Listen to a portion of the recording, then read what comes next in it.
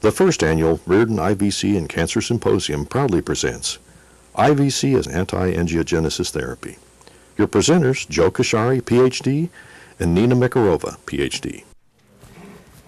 Just while we're getting set up, can everyone hear me? Okay, so I'm on when the time comes. Okay. We're going to tag team this, so I'm going to give some of the background info on angiogenesis on vitamin C, and then Nina's going to tag in and present some of her data, some of which has already been published and some of which is in preparation. And am I still waiting for a cue? You're ready. I'm ready. All right then. Without further ado, going to talk a bit about cancer, about angiogenesis, and about vitamin C. And let's just go right to it. I really don't want to, I didn't know how many of you had cancer backgrounds, and I don't want to insult anyone's intelligence. There's really only one main point I want to make about this slide, and that is that there are several distinguishing characteristics that separate cancer cells from normal cells, genetic, metabolic, and so forth. And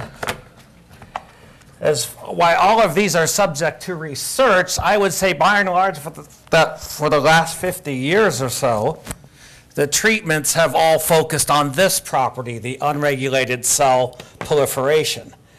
And here's a slide just to discuss why cancer cells are particularly difficult to deal with, why we have the underwhelming change in the death rates over the last 50 years. Tumors are heterogeneous, meaning that even within a microscopic subregion of a tumor, you have fractions of chemotherapy sensitive and chemotherapy resistant cells. Tumors are able for a variety of reasons to evade the immune system. We have angiogenesis, which is the growth of new blood vessels into and towards the tumor, and we'll be talking a lot about that. Tumors, of course, then are invasive, they're metastatic, and they cause cachexia and other problems. Now, the classical paradigm for drug treatment is to give essentially poisons that kill proliferating cells in the hopes that they'll knock out the tumor cells before they knock out the host. Two main problems with that over the years. One has been the side effects, which are sometimes severe, and the second has been the phenomenon of drug resistance, and this is just classic natural selection. When you treat someone with something like adriamycin, you kill off the adriamycin-sensitive cells, but the resistant ones may stay in a dormant state such that when the tumor recurs, it's adriamycin refractory and you have to use something else. So with vitamin C, with nutritional therapies in general, we're really trying to look at a different approach, a different paradigm, and that is what I'd say working with the body and not against it. And one of the things about vitamin C, whether in a particular case it's effective against the tumor or not, is it definitely improves the patient's health and well-being. Also, we believe there's some effective tumor cell killing involved, and there are a host of biological responses that are favorable, including interfering with new blood vessel growth. So let's talk a bit about angiogenesis. Excuse me. On my list of worst things that can happen to me during a talk, it's forgetting to turn off my watch alarm. I'm supposed to pick my son up from the school bus. Hopefully they're not having school on Saturday. This is just to show you that even in the microscopic region of a tumor, like a millimeter in diameter, you have what Dr. Neal was describing, proliferating rim, a quiescent zone, and a necrotic core. And typically, it's the cells in the proliferating rim that are sensitive to treatment. So this makes it difficult to treat the tumor. It also would limit the tumor's growth, such that most tumors can't really grow beyond this size in this configuration because they don't have enough glucose and oxygen, can't clear their lactic acid, and so forth. And this is where angiogenesis kicks in. And this is what Nina's going to really talk about. Tumor cells produce a variety of cytokines. One important one is vascular endothelial growth factor. And this substance actually encourages blood vessel growth towards the tumor. Endothelial cells are the blood vessel cells involved both in the mature endothelial cells, and Dr. Mikirova has data with endothelial progenitor cells, which are relatively recently discovered and thought to be important in instigating the angiogenesis process. To discuss mechanism a little bit, various things that have to happen for the new blood vessels to form. One is that the endothelial cells have to be able to digest the extracellular matrix so they can make their way toward the tumor. We need to have a stimulation of endothelial cell proliferation. This process tends to be regulated by nitric oxide, and Dr. Mikirova, I believe, will discuss this some. And also there are grappling hook molecules, integrins, and coherins that are important in making this angiogenesis process happen. Just to show you that we've seen it in real life, this is the allantoic membrane of a chick embryo, normally very well vascularized in a sort of random sense. It doesn't show up here, but this is not even tumor cells, this is just extracts from the growth medium that the tumor cells were in. So you can see the effects of the tumor-produced cytokines stimulating the blood vessels to dramatically grow towards it. Once this happens, you tend to have a positive feedback effect, because as you get more new blood supply to the tumor, you get an increase in tumor cell population, leads to an increase in VEGF, which in turn stimulates more angiogenesis. Also, there'll be some feedback with the white blood cells that are coming in as they would to try to do wound healing. And this can inadvertently stimulate more angiogenesis and help the tumor. I'll bet some of you have heard of Dr. Judah Folkman, who kind of discovered angiogenesis in relation to tumors. And he also was interested in angiostatin and endostatin, which are in clinical trials right now.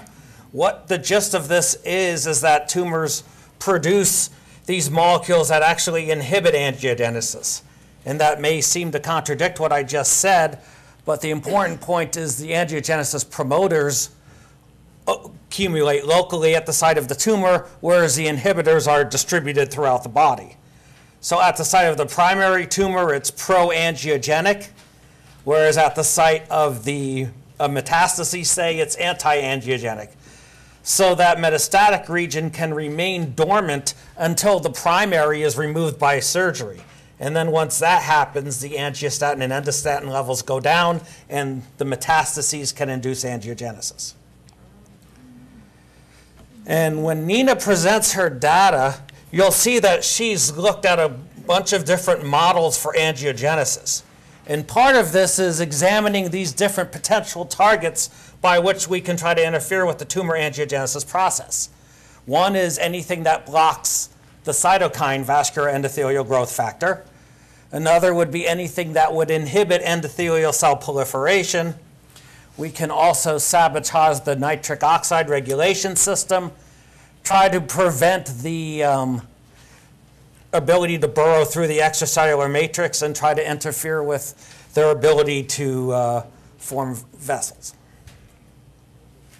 This is just a list compiled earlier this year of things that are currently approved or in clinical trials. Avastin is an antibody to VEGF, and I was kind of underwhelmed to read that it increased survival by 5 months. I guess that's nothing to sneeze at if you live those extra 5 months, but it also has a lot of severe side effects. There are some in clinical trials. Two I want to point out, because besides the angiostatin and endostatin, which we've discussed, our old friend thalidomide. Thought you might be curious about that. And a drug that is a component of shark cartilage. Remember when shark cartilage was alternative therapy? So it's actually sort of close to making it to the big time. We'll have to stay tuned.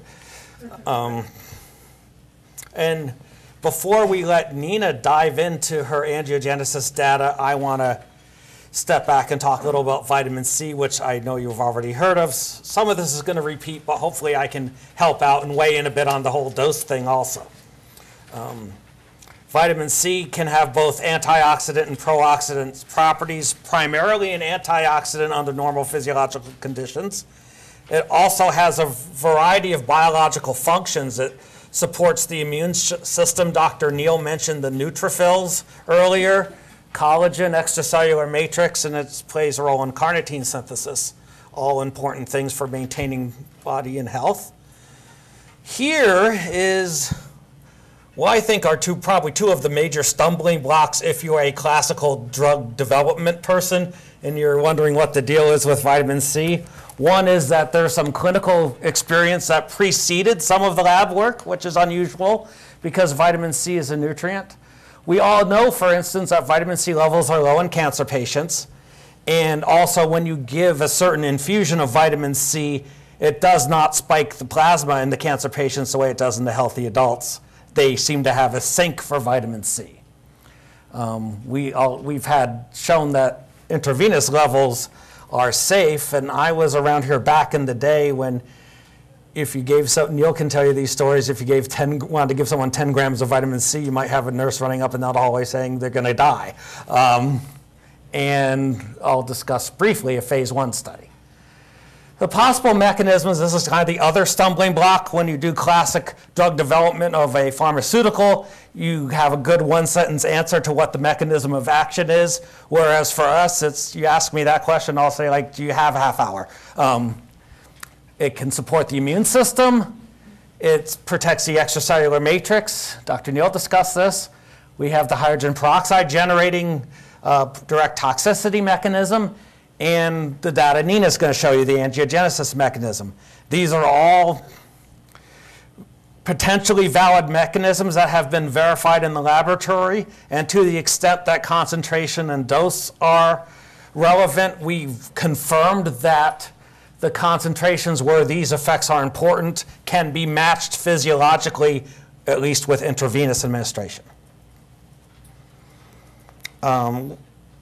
Kind of the gist of all of my, these are the hollow fiber models. I was glad to hear them get some props today. You grow tumor cells in a small fiber, and remember that heterogeneity, those non-proliferating resistant cells that are in here. So that gives kind of a sterner test of cytotoxicity than a monolayer would. And some of the things I learned was, yes, you can kill vitamins, you can kill these cells with ascorbate. And the LC50 is reduced by a factor of 5, I think it is, with lipoic acid. And because someone asked me this earlier, with these lipoic acid studies, I use two forms of it. I use the classic lipophilic form at a 1 to 100 ratio of lipoic acid to vitamin C, and I used a water-soluble salt, sodium lipoate, at a 1 to 10 ratio. Most of you are going to administer lipoic acid if you do so in the lipophilic form with the 1 to 100 ratio.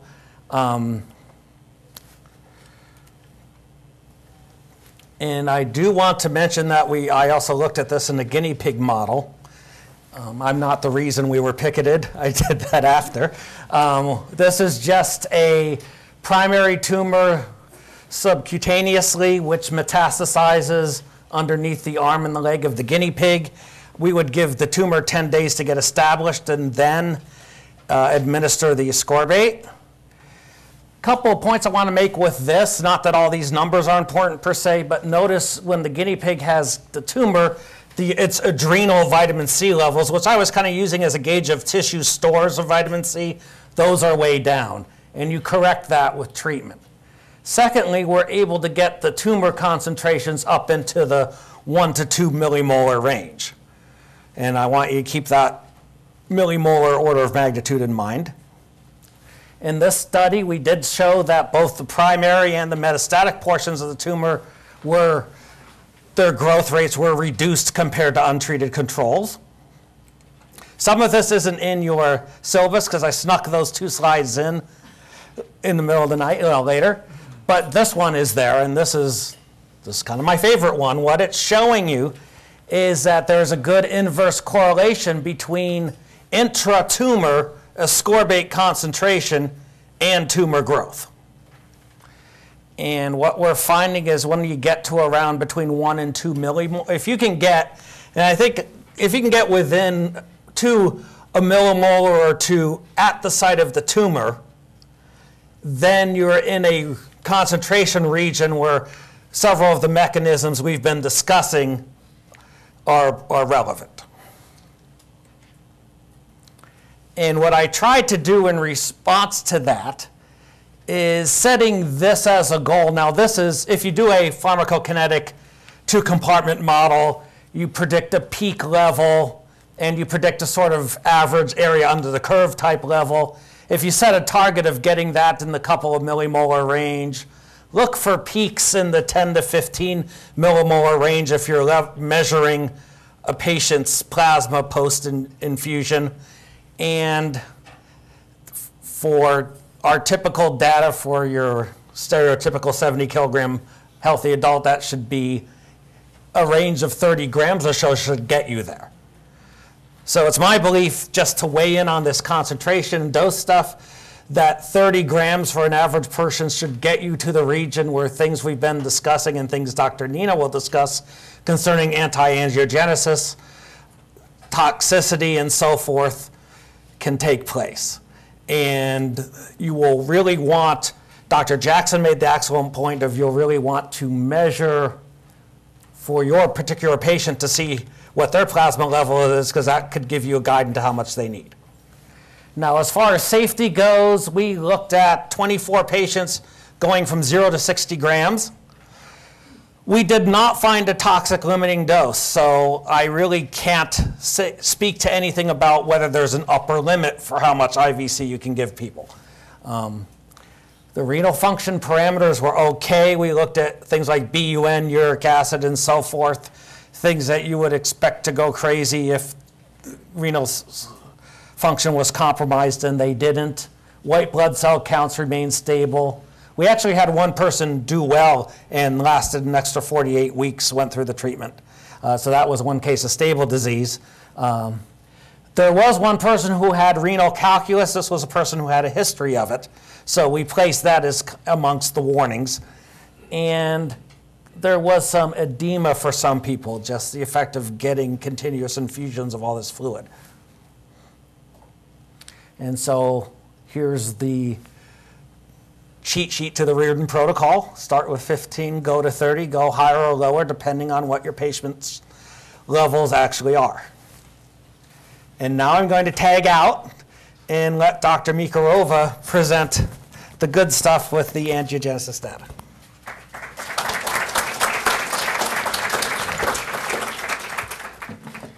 Okay.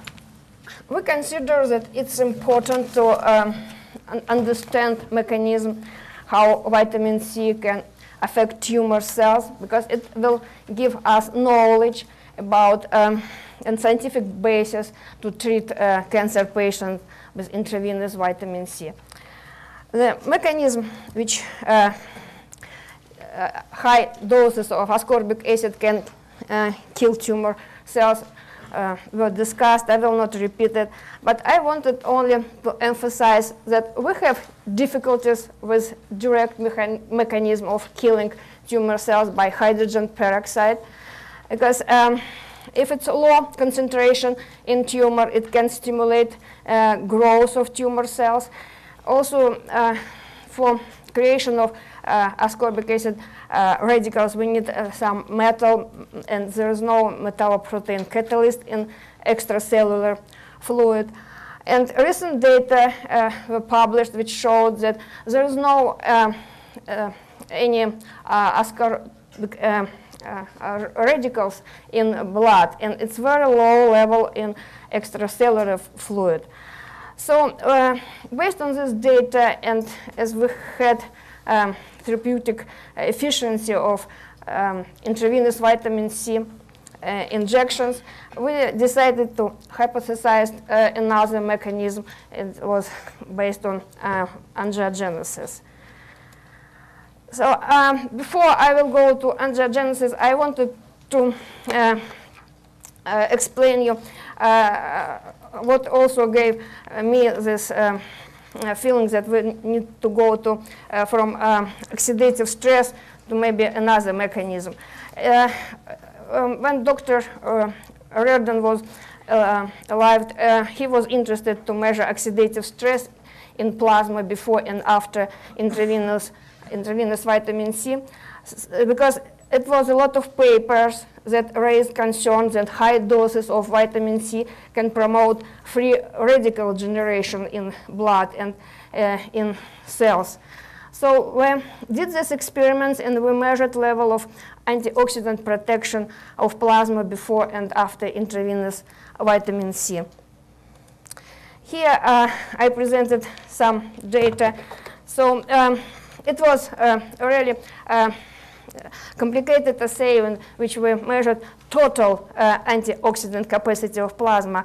And assay is based on some reagent which generates free radical with constant rate. And there is some also fluorescent protein. So oxidation of this fluorescent protein can be like a measure of antioxidant protection. So what we did, we added in vitro experiments, we added different concentrations of ascorbic acid in plasma, and then we measured time of protection. And we can see that time of protection of plasma was increased with increasing concentration of ascorbic acid.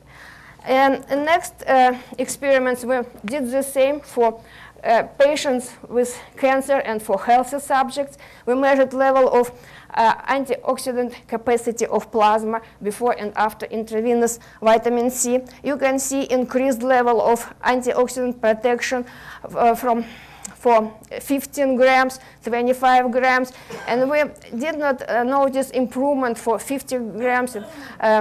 Maybe a result of saturation of plasma by ascorbic acid, or maybe it was limitation of our assay. Also, I presented here, you can see protection for cancer patient, low curve, and then improvement after intravenous vitamin C. And improvement was 3 times. Here, about 20 minutes, and I think it's 60. Yeah, 60. And for cancer patients, we also noticed low level of protection than for healthy subject, and it was improved with intravenous vitamin C. Also, I want to shortly mention about this graph. I measured level of ATP in blood cells before and after intravenous vitamin C. We did not notice oxidative stress or damage of cells, and this is sometimes in some paper you can read that it causes a decrease of level of energy metabolism, and I think it's because, for example, we separated cells from blood and we plated in medium, and it was oxidative stress because in medium there is not such protective antioxidant and protective properties. So this is what we showed for plasma. And based on difficulties of mechanism of killing tumor cells by oxidative stress or hydrogen peroxide, we decided that we will analyze another mechanism. And this data were published in Journal of Orthomolecular Medicine. We analyzed several types of cells. First of all, we developed here at the center method of separation endothelial progenitor cells, and I will not go to details, it's too long. It's an interesting procedure. And then we used available 2 mature endothelial cell lines. We used several assays, which I will explain later. It was migration. We measured change in energy metabolism, level of ATP, tubule formation, in vitro it's assay, and also in vivo assay, like aorta ring assay and matrigel plaque. And also we tried to find mechanism, and we decided to analyze effect of high doses of ascorbic acid on nitric oxide production. So as a result of, I will mention now, and I will show in more detail each assay, we found that concentration of ascorbic acid higher than 100 milligram per deciliter suppressed capillary tube formation, migration of endothelial cells, and we also found suppression of nitric oxide availability. So here I presented in vitro model which allowed to measure effect of different treatment on vessel formation. Cells were plated on matrigel, and we have control where you see development of endothelial cells when you plate in some special medium on covered wells, they start to develop this vessel structure. So we can see this vessel structure for control cells and cells which were treated by ascorbic acid, and you can see that it was not so many closed loops and not such developed structure. Here I presented average data for all analyzed cell lines. You can see that we had inhibition of tubule formation for doses which were higher than 100 milligram per deciliter or 1 milligram per milliliter, and this dosage can be achieved by 15 grams of intravenous vitamin C. Effect was more profound for progenitor cells. We also found that if vessels were established, we did not find that it was such effect. So it was only for new developed vessels, which was also probably good result.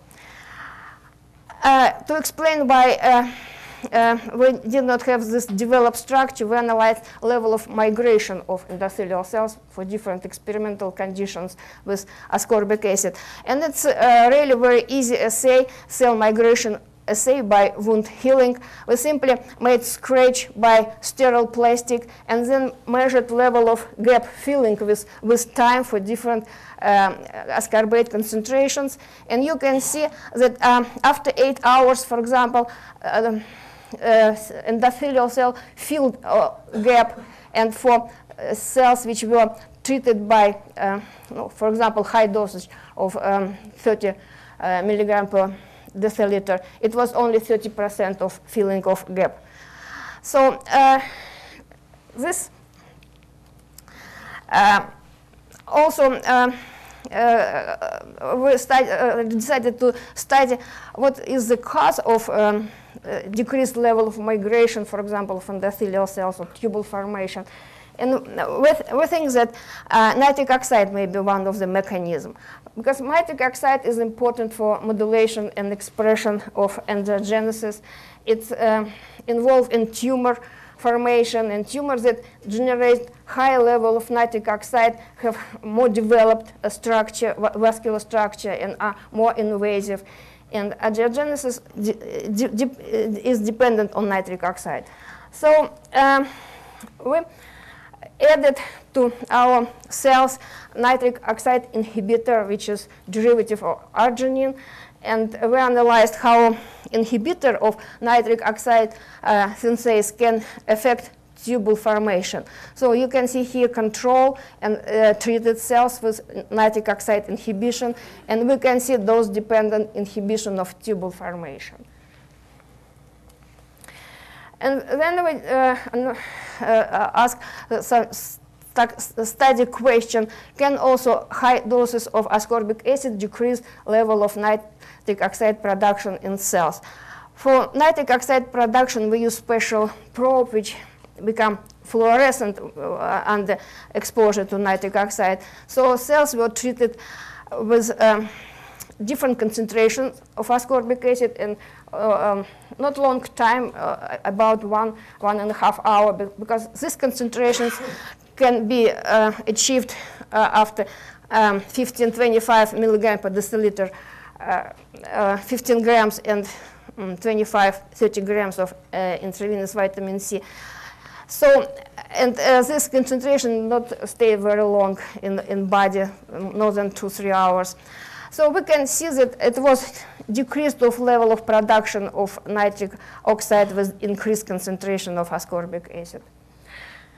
Let me go to another mechanism. So we think that there are also maybe another mechanism of suppression growth, vascular growth in a tumor after high doses of ascorbic acid. And angiogenesis related genes may be involved in this process.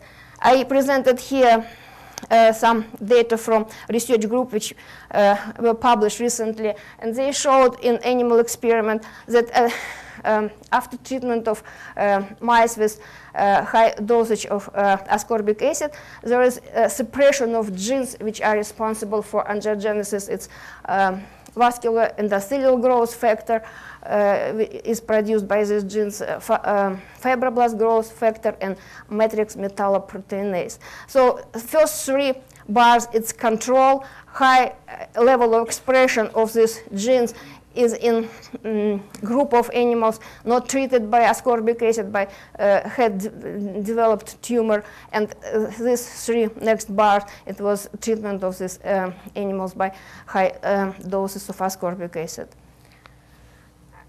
In addition to our in vitro model, we decided to analyze in vivo effect of ascorbic acid on angiogenesis. We have time. Mm-hmm. So this is very interesting model, development of microvessels from, let me show you. Development of vessels from aorta ring is due to expansion of endothelial cells from existing blood vessels, also due to progenitor cells and stem cells, mesenchymal stem cells. So here I presented from the on day first, development and sprouting of vessels from these aorta rings, and then here it's on fourth day, and on your left you can see that it's control, not treated development of vessels, and here it's treated vessels with 100 milligram per deciliter of ascorbic acid, which can be achieved by 15 grams of vitamin C injection. So here is average data for all experiments with this assay. So you can see that for control it was development of vessels. For treated, we found that it was from the beginning inhibition of the rate of growth. For example, if in control it was 50% increase each day, for treated it was only 20%. So inhibition of rate of growth, and for high concentration we even had some inhibition of number of these vessels in wells. So it was dose related, and it showed that high doses of ascorbic acid can inhibit sprouting of vessels in this model. In the next experiments, we analyzed the same effect ascorbic acid on angiogenesis in animal model. So we injected matrigel in ventral zone of mice, and this matrigel had growth factors, so it secretes growth factors, and after 2 weeks of when we removed, this is after 2 weeks, I presented image. When we removed this matrigel, we found that it's a lot of blood vessels was formed in matrigel. Mice were treated each other day by dosage which is equal to 30 grams per 70 kilogram person. So after 2 weeks, we removed this plaque, and we analyzed cells and vessels which were formed. We analyzed by immunohistochemical analysis phenotype of the cells by staining CD34, CD31 antibodies, and also we counted number of vessels which were formed in this matrigel. And let me show here. Here is images, images of this slice of the cells. You can see that it was development of big vessels, and we think that it's from surrounding tissue probably, and also it was some small vessels, capillary, which were filled with erythrocytes. So we counted this number of these vessels, and there's also capillary structure, and density of capillary structure. It's also a parameter which can describe level of angiogenesis. So by measuring these two parameters, we compared number of these vessels in control and treated animal, and we showed difference in microvessel formation in control and treated mice. And we also think that this structure was also formed by progenitor cells, which migrate and then differentiate in endothelial, mature endothelial cells. And in conclusion, I would like to say that discovery of positive and negative regulators of angiogenesis allow the development of new strategies to inhibit pathological angiogenesis, especially in cancer. And many developed drugs have anti-angiogenic activity, but they are toxic, and side effect and toxicity of drug are important because many of them require prolonged administration. So we think that integrative approach for managing a patient with cancer should target multiple pathways, and we need to minimize normal tissue toxicity. And we hope that our research gives additional information that demonstrate the potential of ascorbic acid as high doses, high doses of ascorbic acid in cancer treatment. Thank you. The first annual Riordan IVC and Cancer Symposium was brought to you by the Center for the Improvement of Human Functioning International, located at 3100 North Hillside, Wichita, Kansas, USA. To learn more about the center and what we have to offer, please visit us on the web at www.brightspot.org.